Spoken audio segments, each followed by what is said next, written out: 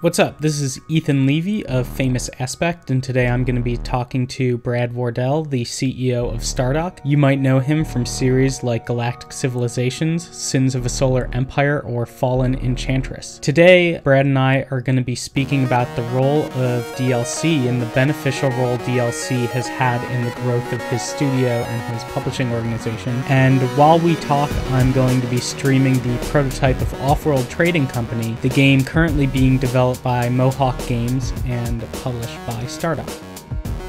DLC has a bad reputation because it deserves the bad reputation it has. It's kind of like early access, where here's something that is a wonderful tool that has been ruthlessly and often incompetently misused. And DLC is that way too, where it's obvious that they pulled stuff out of the base game to put it as DLC to get an extra nickel or diming out of the consumer, and that leaves a bad taste in people's mouths. So I wanted to start off just to talk a little bit about what developing a game or publishing a game looked like before DLC was a big thing. And I was wondering if you could tell me a little bit about, either in a general case or maybe in a specific case for Stardock, how a team size grows and shrinks over time as it's being developed. Sure. Well, let's start with DLC and what it was like in the old days. And in the old days, you would release your game at retail. You made pretty much all your money in that first 90 days, and hopefully that was enough money to cover the costs. And if it wasn't, you basically went out of business. If it made enough, then you either went around trying to get your next project going and would make an expansion pack, which would be, again, sold at retail to help keep your guys busy until you got your next big project. But expansion packs didn't sell very well back in the day compared to the base game. And that was not good for anyone, because if you're a consumer, if you're a gamer and you're into a game, DLC can keep that game going and keep it fresh. And if you're a developer, that DLC can help pay for ongoing updates to the game. I know it's fairly common at that point you just talked about, where you release the game and you need to immediately start bringing in, you have 90 days to kind of determine success or failure. It would not be uncommon to have to lay a bunch of people off because your team had grown bigger in the months up to release to finish it. And then... pre-DLC, before DLC took off, you laid off lots of people. You had really no choice for most studios. DLC changes that. Were there any instances at Stardock where you had to lay people off post-launch, or where you were in danger of losing talented people if you didn't sign that next deal real quickly? No, but most of that is because of Stardock's weird setup. That we have most of our money has traditionally come from non-games, from desktop software. But I can tell you that if it weren't for DLC, there would be no Stardock at all today. There wouldn't be Stardock in any form. That wasn't called DLC back then, but in effect it was. Stardock was founded back in the early 90s, and I made a game called Galactic Civilizations for OS2, and that was sold at the store, and it made millions of dollars, of which I got exactly zero, because the publisher took the money and then filed for bankruptcy. And I was a college student. I couldn't even afford a lawyer to go and try to get some of that money, so I basically ate it. And the only reason why I was able to continue Stardock at all was because I made a little downloadable content, so to speak, addition to the game called Shipyards, which allowed people to design their own ships for Galactic Civilization. And that made enough money to act as the seed capital to do everything else. Oh, wow. I didn't know that part of Stardock's history. Yeah, that was the actual source of income that allowed me to keep Stardock going. Without it, I would have had to shut it down.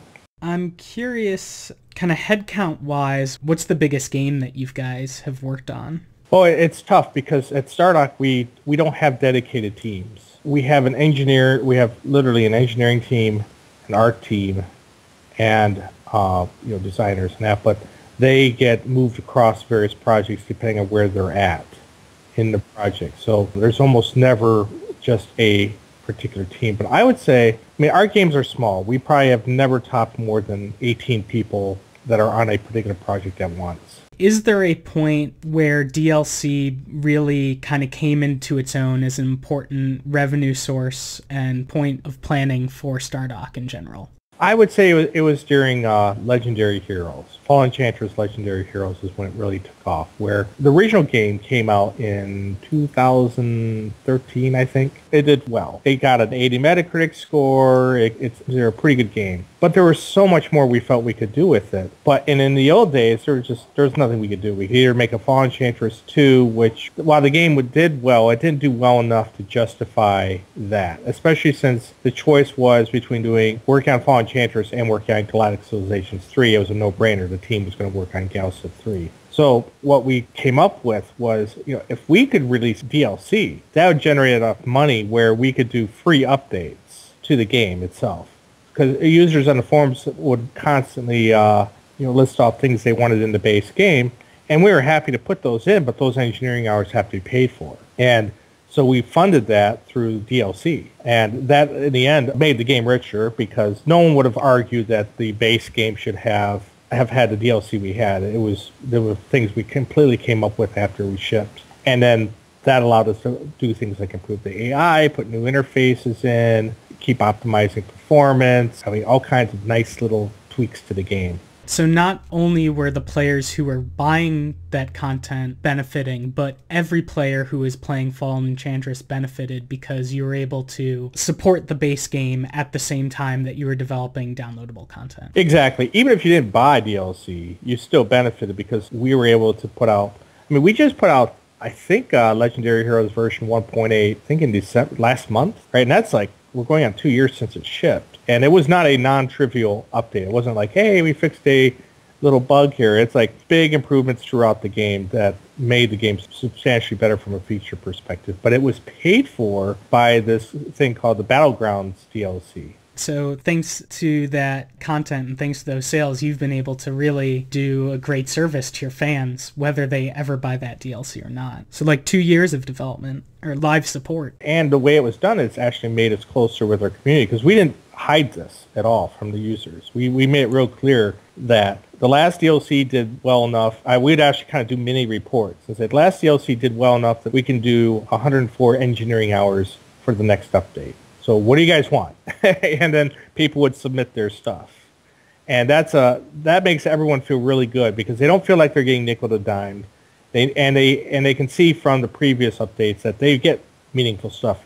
We're supposed to put out a new version of Legendary Heroes this spring, and it's going to have two things in it that are really exciting. One's going to have a new tactical battle AI, which is going to make them poop because it's just so much better.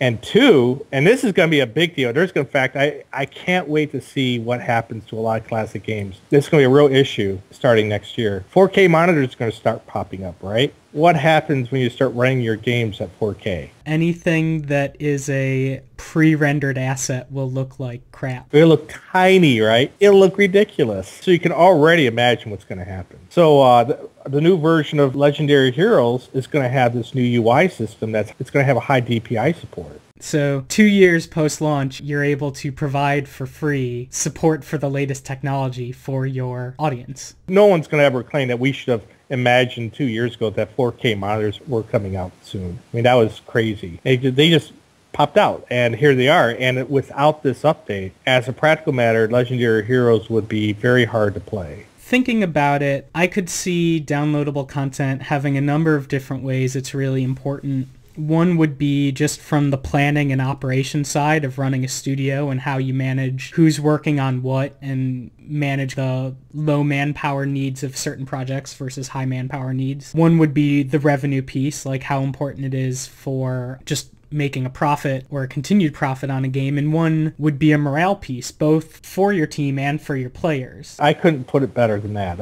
I think you've just nailed it perfectly. People don't realize we love what we create. I always feel like a bit of our souls end up in these games, and I'm not very spiritual, but some part of me is left inside that game, and that's not a bad thing. I look at it, I go, oh, I remember working on that, was fun, and it pains me when I have to move on. But now I don't have to really move on, and it allows me to create a much more stable environment for our developers, because if I have too many scripters, now I have a plethora of games, and I can say, you know what, why don't you make some DLC for this game, and I don't have to worry about laying someone off, and it'll make the fans happy. Let me give you an example.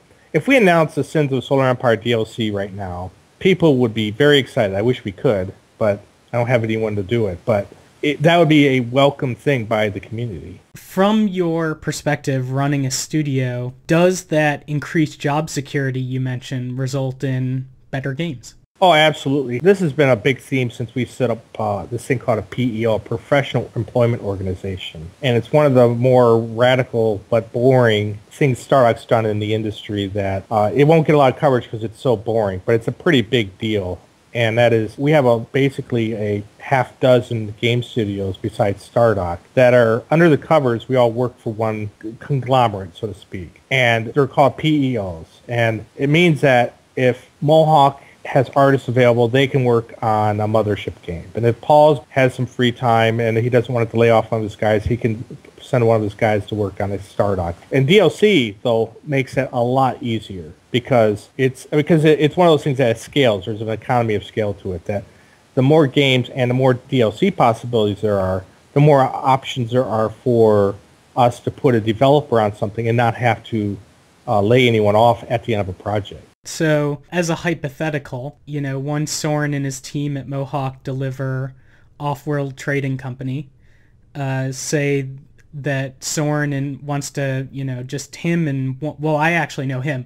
Let's say he wants to go off in a closet by himself and start prototyping his next game, and he's got a staff of 6 or 8 other guys or however many developers it is. They may be lent out to your other studios to help develop that aforementioned Sins of the Solar Empire DLC, for instance. Right. Or Star Control, for example. Right. I mean, we, even as is, we're able to, it's been a major benefit to be able to get art direction on GameX and loan a artist for a few weeks there on something else. But yeah, absolutely. That if Soren wants to go and prototype his next game and he has this development staff, well, that's okay because that team could go and be working on something for Oxide's game or for something that Bonus XP is doing. So what was the name? You said Professional Development Organization? Was that? Yep. PEO. Do you have any, instead of future hypotheticals, present anecdotes of how that's been put into effect or how that's been put to good use? Oh, absolutely. Taking one step back, if you look at Stardock or Mohawk or Oxide or Mothership, and there's other studios that aren't announced yet, they are all small on their own. But under the covers, we're a PEO, which means that we can get much better health insurance, much better benefit for everyone. And there's no transferring or weirdness going on. It's almost like we're all one big company, but we're not. We're still independent companies. Here's an example. Sorcerer King is coming out. Well, Offworld was in prototype for a long time. So at the beginning of the project, we had a couple of his guys were on Star Control, and a couple of his guys were on Sorcerer King. One of them was on Gal Civ, and one of them was on like an unannounced game. As a result, that gave Soren the time to be able to prototype stuff without worrying that Mohawk was just burning, right? You've heard the term burn rate in terms of tech companies, right? Yeah. And burn rate is one of those things that kills a lot of startups. But for the PEO, your burn rate isn't a absolute anymore. Your burn rate is variable because you can offset it. So under the covers, they end up all paying each other for services. But essentially, they have a lot more control with their burn rate than they did before. So to help explain just how important controlling your burn rate is, I'd like to talk just quickly about the costs of recruiting.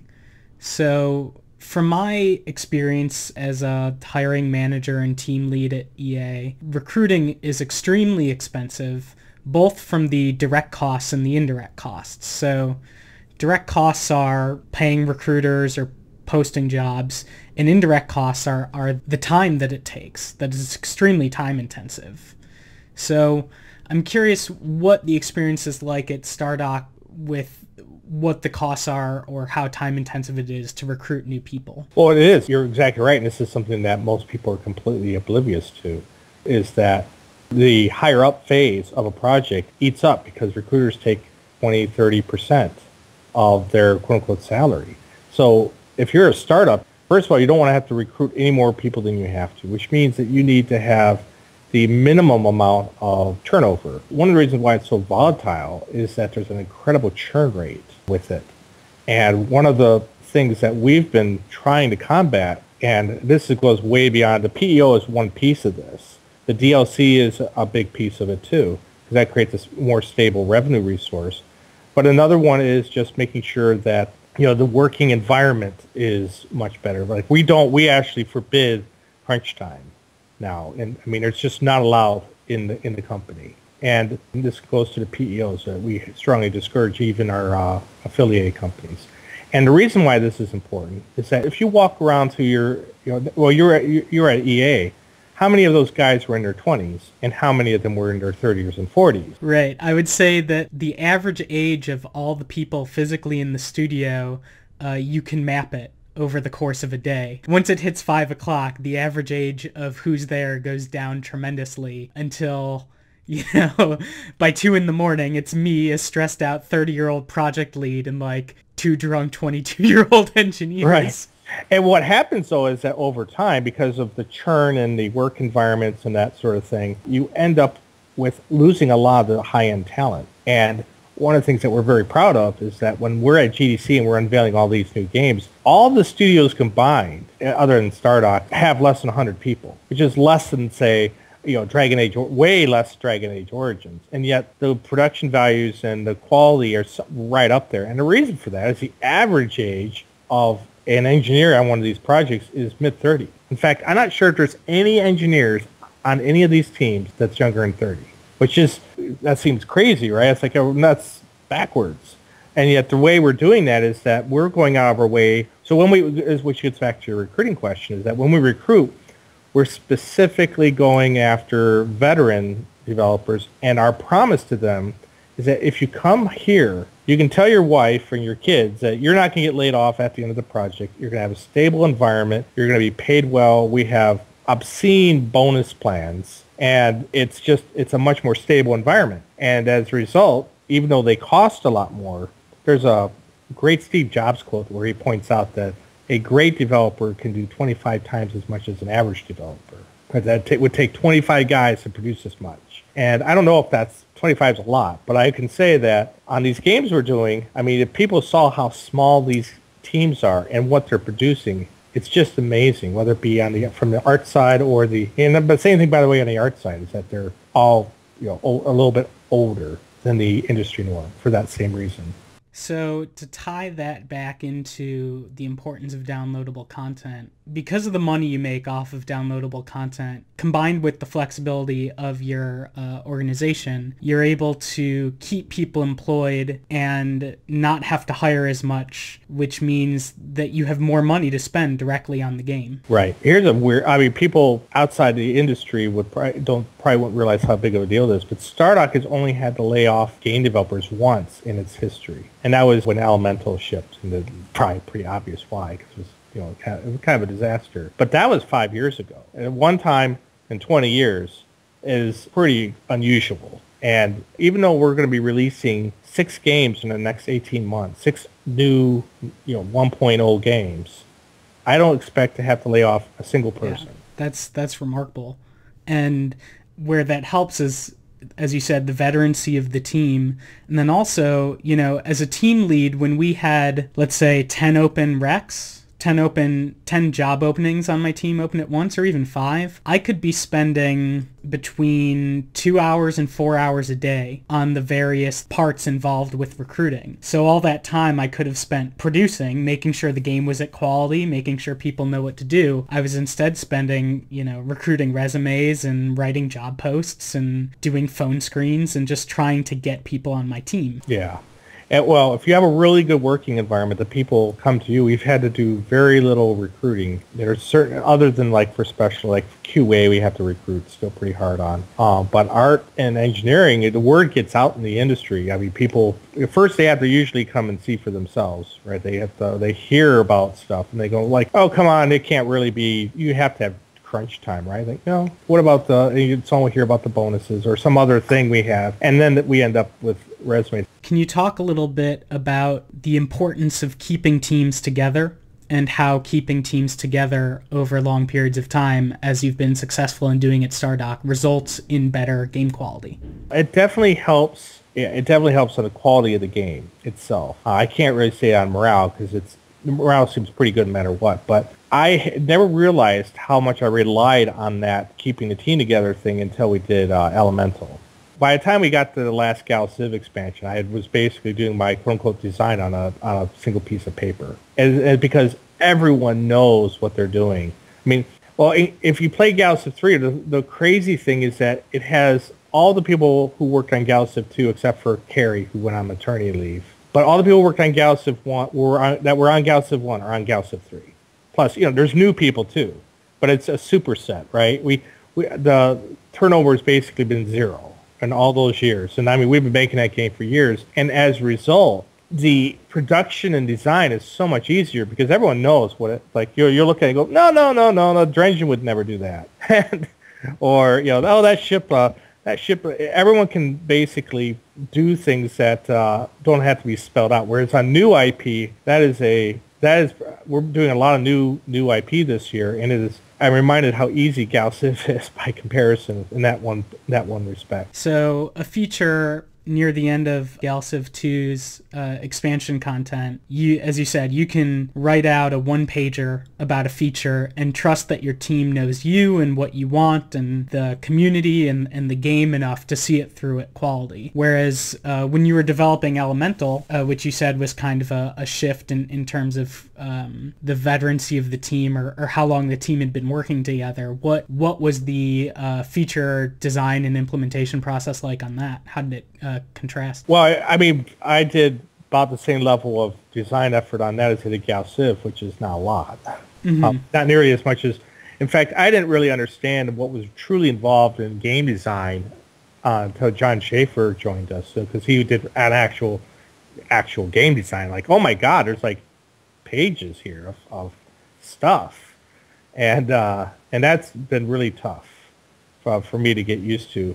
And on Elemental, basically what I had gone to the team is to say, I want Master of Magic multiplayer with better graphics. And then I left to work on Sins of Solar Empire and Demigod and stuff. But the team all went in their own directions because we didn't even have a producer. So that game had no producer, and the designer was not even on the game. I was on other stuff. Then I come back and it's like, the game had all kinds of crazy stuff because one person took it as, well, we should have underground dungeons because Master Magic has these worlds, multiple planes and stuff. And another person took it in another direction. And so it was just all over the place as a result. I know something I've seen is where junior members get a chance to prove their ability and their leadership ability and become leader on core products thanks to working on DLC that's viewed as lower stakes. So I'm curious if there are any current leaders in your studios now who paid their dues on a DLC product. Oh yeah, our top producers start out doing all the Sins DLC. Chris Bray, who's the producer on Sorcerer King and on an unannounced project simultaneously, was hired in to do the Sins DLC for us. And we've had developers that started out on that as well. And then one of the interesting things that's come up, this will start percolating I think in the next year or two, is that I actively recruit from online, and a lot of the content and assets I'm bringing in actually are starting to come from the game community. And it's almost a separate topic entirely, but a lot of one of the things we ran into, and this is an interesting downside to, remember how I was just bragging about how all of our guys are veteran developers? There's one huge problem with that, and that is we're all very expensive. And that means there is no one to just do well, I hate to say grunt work, but grunt work. And that bit us in the butt with Sorcerer King because I hired Chris Buckles, who works on, he's a columnist at Cracked.com, to do all these quests, and they are amazing, and we had hundreds of them. So how do we turn them in, how do we get the quests in the game? Well, I would be doing this on the weekends, right? Like, okay, copy, paste, editing, into XML to get into the game. Like, this is insane. So I went on Twitter and I recruited a bunch of techies and put them on a Skype channel and gave them access to Google Docs, and we divvied it up and then said, here, I'll pay X dollars per hour to do that. And then we've started hiring people from this pool to work on stuff, as in become actual Stardock people, or whatever the closest studio is from this. I'll have to, something I imagine I'll want to write about in the future is that community development angle, and especially with things like Steam Workshop. Like I know there's a studio here, Unknown Worlds, who I think they released a natural selection expansion or content that was entirely community created, which is pretty awesome. Well, I got one that's really weird. That's happening right, like, as in yesterday. So Galactic Agents 2 was released 9 years ago, and it has an active community. And they've been doing these mods and stuff, and there's a lot of little things that they feel were wrong with the game. And they're right. I mean, you look back and you go, yeah, that's a bug. That's an AI bug. They're just things that kind of got glossed over at the time. And so I said, you know what? Why don't we take your mods and we'll go ahead and make an official update. And we're working on with the community to create a official update to Galciv 2, which is a 9-year-old game. And so some of the updates that they need require me to go into the code and make the changes too.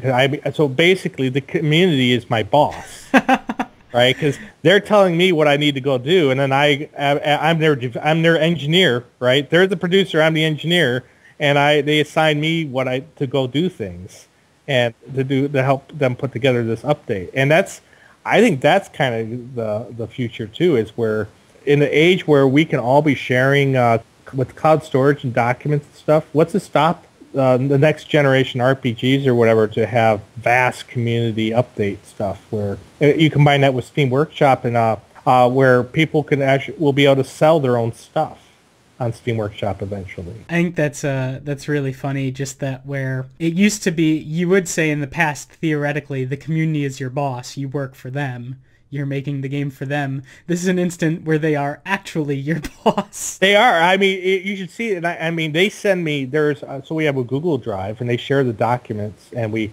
collaborate on these Google documents. Okay, here's the next thing we're going to do. Here's your change log. These are they prioritize it for me. They nail down the things. And I'm in the source code fixing it, and I submit them a new build. I check in the source code, I'll submit a new build to them. They tell me which things that worked, which things didn't work. Yeah, as a former modder myself, it's kind of a dream come true to finally be able to go, yes! We're able to do this together. This is awesome. All right. Well, I don't want to take up too much of your time. You've been very generous already. Just want to ask if you had any closing thoughts on kind of the role DLC plays in game quality and at Stardock. I would say for consumers, even though some companies have abused DLC, overall, it's the best thing that's happened for game development because it's going to allow people and fans to allow them to keep their games new and fresh and improving over a long period of time. And at the same time, I think there's a lot of people, a lot of the hardcore fans have some awareness of how crummy the game industry has been to the people who work in it. And that DLC is probably more than any other single factor improving the quality of life of working at a game studio. Awesome. Thank you so much. All right, thank you. It was good to talk to you. Good to talk to you too. Thanks for watching. If you liked the video, please subscribe for the latest inside look at game development. As always, you can follow me on Twitter @FamousAspect or go to my website, famousaspect.com, for all sorts of videos and articles on game development.